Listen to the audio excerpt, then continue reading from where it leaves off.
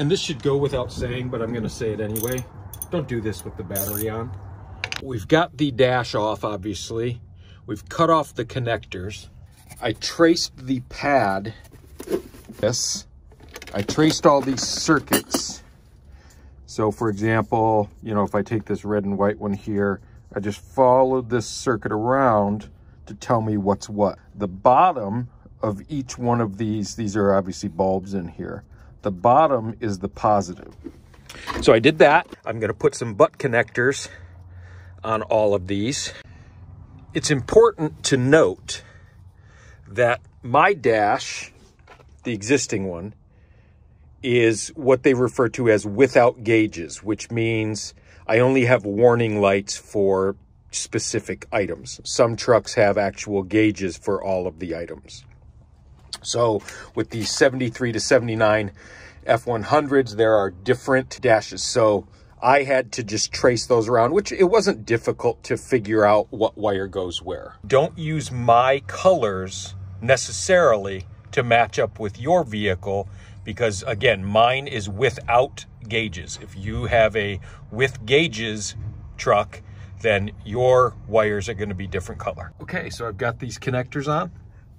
No big deal. That was pretty simple. What I did is I just put them in there and crimped them, and then this is obviously heat shrink as well. However, you know, if you wanted to solder them, then crimp them, that's probably the right way to do it. But don't just use wire caps on this stuff. If you use wire caps on this stuff, over a period of time, it's going to shake loose.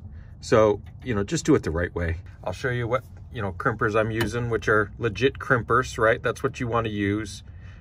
You don't want to use pliers or something. These crimps with the nice dimple there really will mash those down. Okay, so the next step is obviously I've got the IntelliTronix unit here, and I am just going to start taking these wires and mounting them, you know, connecting them with the butt connectors. I have the, you know, the wire map written down here, which I'll share in the comments below. I'm 95% all of these are right, but I'm not going to share it until I'm 100%. Don't want to send you guys down some sort of rabbit hole. Next step is I've got 3 wires coming from the new speedometer sensor. Red is positive for power, black is ground, and white is the actual sensor. So this white goes to the white here on the new dash. We also ran a green, and this is for dimming. This will give you the ability to dim them, and this actually goes to parking light. We've got it ran right up to the front left. There's a hole on the inside fender that you can go right in and tap onto that parking light. Something to note about the speed, the speedometer sensor wires. It notes in the instructions to either run a shielded line or to twist the ground and the actual sensor cable, which is white, so black and white, twist them together. A way to do that, if you're not terribly familiar, is take one end of the wire, of both wires, kind of put them together, and then put them in the chuck of a drill, and then just fire the drill a couple of times, and it will twist them for you. Easy peasy. The previous owner was nice enough to run a steering wheel tack back from the tachometer, so I've got that wire. I don't have to run it. If you don't have one, you're going to have to run this over to the tack under the hood. So I want to make note of this. This is essentially the programming button for the dash kit. And I've seen a lot of guys are putting them right in here like this, right? So they'll actually pop a hole through the dash and bring this through. It's got a little, it's got a little nut drive or a little nut here to hold it on. It doesn't look great, but it doesn't look awful, and it's really small. You see, you know, compared to my finger, it's very, very small. This is, again, how you program it. This is how you can toggle between tack or trip meter and odometer and that kind of stuff. But I've got the rest of these all connected, the butt connectors. I don't have the power and the ground connected yet, but gonna do that here right now. Now what we're going to do is we're going to look for switched power. I've got my little cheap Harbor Freight tester light. Okay, so now what we're going to do is we're going to test This is near the radio, and I see this yellow and green wire, and then somebody changed it. Somebody cut into it, put it as a red, and then it's back to green and yellow. So I'm assuming that that is a positive, and I'm just gonna put this in. I don't see anything when I turn my switch. Okay, so that means the dash will come on when I turn that key. That's a switched power. That is possibly the worst soldering job I've ever seen in my life. Yellow and black stripe, or yellow and whatever stripe that is, that's an 18 gauge wire. And then it goes down to, that's probably 16. And then it goes into that little switch, this little switch here. I'm gonna cut that off. It's awful. And I'm gonna put a butt connector on there, and that's where I'm going to power my dash. And this should go without saying, but I'm gonna say it anyway. Don't do this with the battery on, right? I put that battery on to test the power, but I'm gonna take it right back off. Right? Don't do any of this stuff with the battery on, just because, you know, you might get a short, whatever, and next thing you know, you've fried a $400 instrument cluster. Okay, so I've got the power on there. One wire left, and that's the ground. Okay, so here's the moment of truth.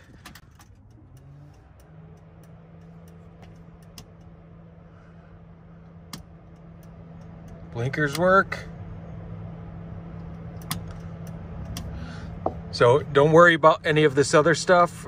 Volts work, good there. We can adjust that once the vehicle's running. It's not gonna show me any oil pressure or fuel. I don't even have a gas tank in this truck yet. And the oil sensor is not connected.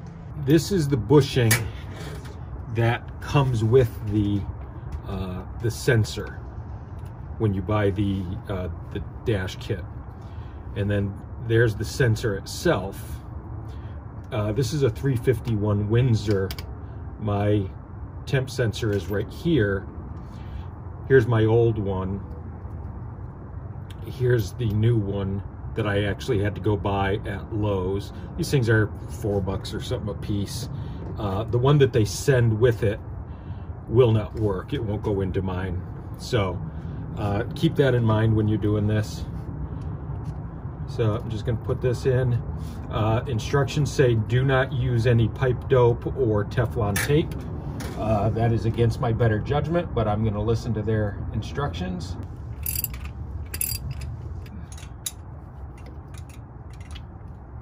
Okay, so there we go. I got that pretty good. Here's my temp line. This is the old one here. Get that out of there. Here's the line that we ran for temp. So I'm just gonna cut some with some slack right here. Strip this out. I don't know where my strippers are at exactly, but I'll do it like that. Put my shrink tube on. Put my crimp on. I'm gonna shorten this a bit. About there.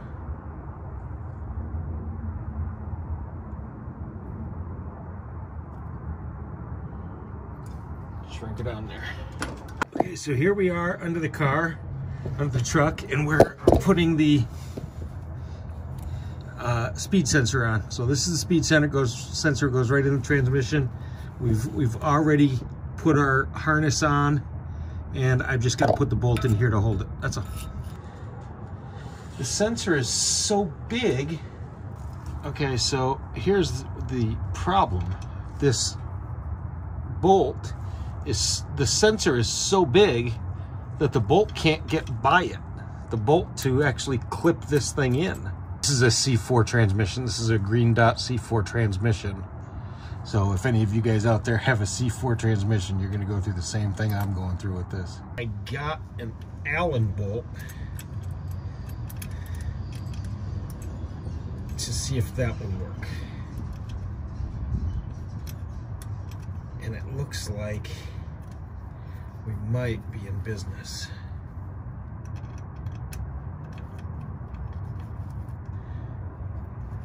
So these threads going into my transmission are 1/4 20. I'm gonna have my boy come back under here before we're done and put some Loctite on here, because I can't put a washer on here. It's just too tight. I'm happy with that. And my baby boy, he did a nice job of getting the wires over here, and so that looks pretty good to me. So I'm pretty happy with that. And that's in there solid. So to recap, the bolt that I took out of the speed sensor would no longer fit with this new sensor. So I had to go get an Allen wrench. I tried a couple of different bolts, but the heads were still too big. So that Allen bolt will fit in there. And because it's a short screw, it's not too bad of a deal putting that in. So I'm happy with that, and moving on to the next one. Okay, so we've got all the wires connected. We've got the power for the dash here, as well as the power for the speedo sensor is right in here. Everything else is hooked up. It's connected. When you connect this, what you want to do, here's obviously the printed circuit board. Here is the glass. You want to get everything calibrated. There is a screw right here where you can adjust the voltage from the alternator. And then there are dip switches down here on the other side of the glass. Once you put that glass on, you can't do it. So you're going to have to take those back off, which would be a problem. So you want to get all that stuff done first. And then when you turn the key, that's what you've got. So we've got almost a full tank of gas. We don't have the oil pressure connected yet, just because we needed to order a part. This is the oil pressure sensor. As you can tell, it's pretty big. It is, right? It's a pretty big sensor. The engine in this truck, again, 73 to 79 F100. The engine in this truck is a 351 Windsor. If you know anything about 351 Windsors, the oil pressure sensor is just to the left of the oil filter. This will not fit.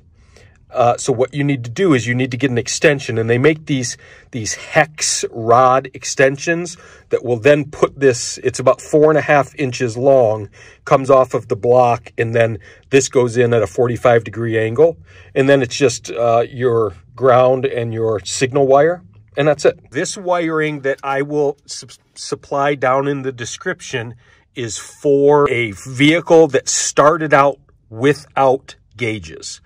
And if you do that, 100%, these colors that I've given you in the description of the video will work for you and make this process a whole lot easier on you. Okay, so a couple of last things to note. On these dip switches for your vehicles, obviously this is a Ford 79 F100, so you would assume that you're going to go into these up positions. Actually, I ended up having to use the VDO. This is an aftermarket fuel system, so I ended up using this VDO, and that's what got me where I needed to be.